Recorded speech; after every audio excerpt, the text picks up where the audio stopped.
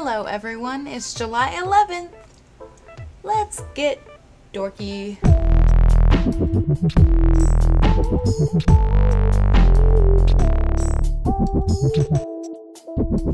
A Japanese plant physiologist has turned a former Sony Corporation semiconductor factory into the world's largest indoor farm illuminated by LED lights. This thing is half the size of a football field, opened just this July, and already produces nearly 10,000 heads of lettuce per day.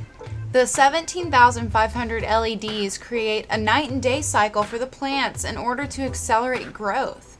Lettuce inside this thing grows full of vitamins and minerals, but 2.5 times faster than they would outside.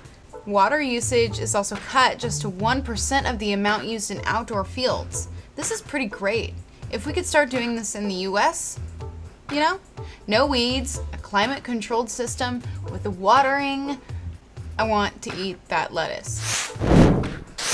If you knew, and I'm talking to men and women here, of a device that you could turn on and off to keep you from unwanted pregnancy for up to 16 years, would you use it?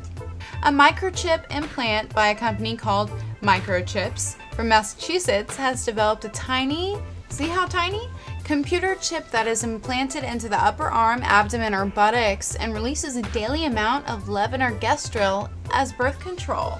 Craziest part, if the female decides to deactivate it, she could do so just by electronically shutting it off. That means no more monthly visits for more medicine, no trip to the doctor for removal. The technology could also be used for more medicines in the future, as like a time release or an on-demand supply of a certain medicine. I'll leave you with my thoughts. With all the research and tech going into birth control for women, why are we still seeing it just for women? Check out this lamp. Check out that lamp. It's a lamp that looks like a thunderstorm. I want this because I'm only happy when it rains. For real though, this kind of looks like a bunch of fluff. There's both a lamp version and a ceiling light, which is what makes the prices vary so much. It's 500 to 2,000 euros.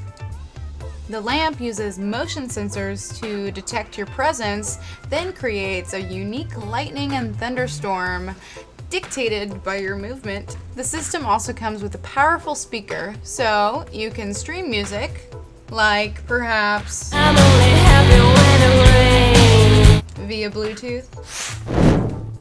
Samsung's VR headset, Gear VR, made the news this week with some leaked images. One really cool thing about the headset is it's supposed to have a see-through button, where instead of having to take the gear off to see the world around you, and you know, remember you're not going to throw up, you can just press that to see normal. It's also supposed to work in conjunction with your Galaxy device. You lock it onto the dock, and with Bluetooth, you are connected. It should be pretty competitive to the Oculus Rift and Sony's Project Morpheus, but I think because you bring your own smartphone into the mix, that means it should take away some of the priciness.